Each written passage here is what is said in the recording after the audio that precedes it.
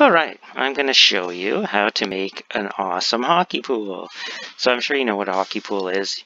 You pick a few players and you follow their goals and assists and assign certain points to them. So I have one where the kids have chosen a bunch of players. I'm going to follow their goals, assists, and the points. I'm just going to use this handy dandy sum formula. And this is how I used to set up hockey pools all the time. The only problem is it's pretty time consuming. You have to go and look up Connor McDavid's number. So I'll go to NHL.com. I look up his stats. He's got 34 goals and 63 assists. So you put them in. Look, it adds it up fine. And I put a little thing over here just to follow the scores. And then I'd have to go back in and find Sidney Crosby or Nikita Kucherov or all the players. So I thought, there's got to be an easier, more automatic kind of way to do this. And I found a formula that does it. So here's the same, similar looking hockey pool. I just put the names in, boom, finds all the points for me. How did I do that? I used the VLOOKUP formula, and I'm going to show you how it works.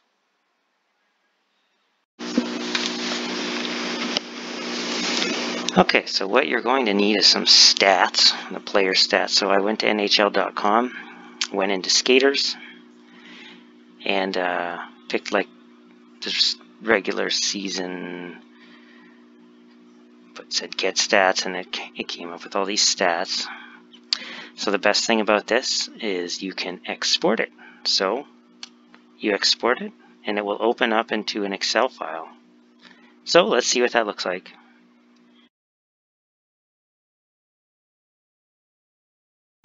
This is what the summary looks like.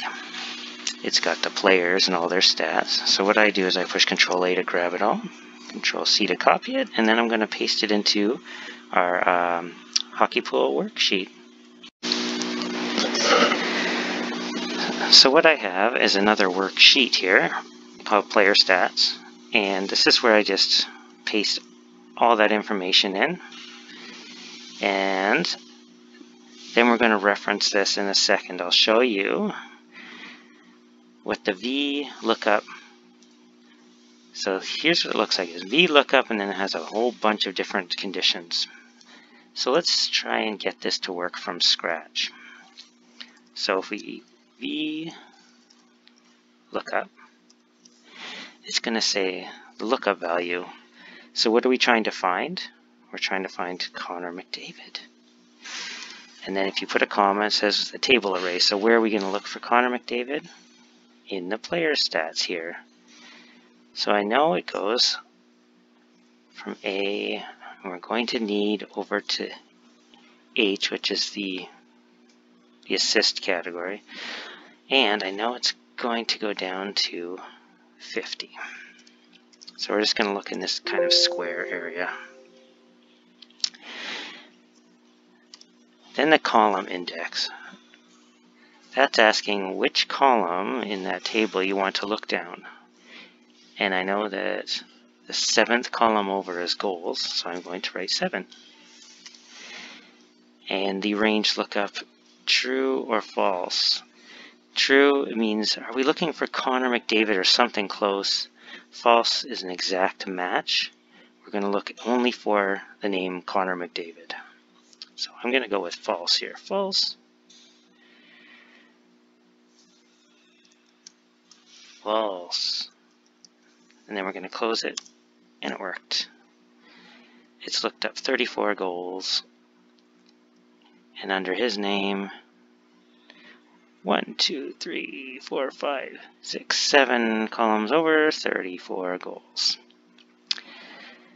So we can just put in a couple formulas, and then whenever you put a name in there that's in the list, it will look it up and find all the stats. So let's see if we can, let's put in John Carlson and see if that works.